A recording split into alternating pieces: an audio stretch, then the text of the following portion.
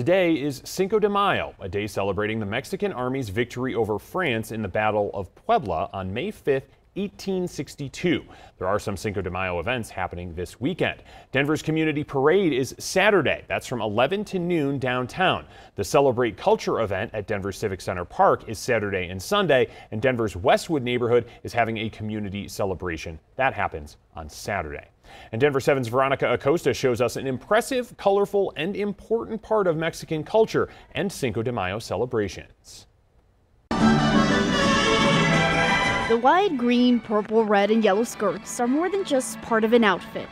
They help define a culture. It keeps families together. These are the Colorado Mestizo Dancers, back together after 2 long years. It's great. It's really great to get everybody back together again. The group, founded more than 30 years ago, is helping keep the Mexican culture alive. It's important to the community that they not forget. And having a good background of where you came from and what your culture is, it gives you a good guideline to your future, you know what I mean? To set some good roots and to know where you're from and what your culture is.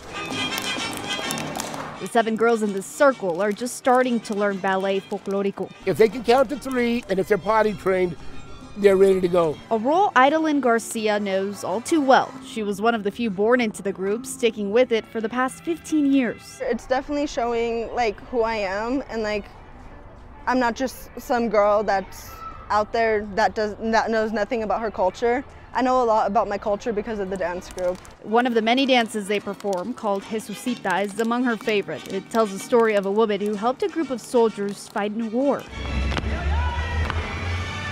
Holding on to their culture throughout the pandemic without dancing was easy. It was holding on to the venue where they practiced that was hard. Having mirrors on the wall, that's one thing that we miss in a dance studio, is being able to have the girls see what they're doing with the skirt work and the right placement, because they can't necessarily see. Despite the challenges, instructors and organizers say keeping Mexican culture alive by teaching these dances to new generations is the goal, and what they'll continue doing. Look up, smile big, look over your shoulder. In Denver, I'm Veronica Acosta, Denver 7.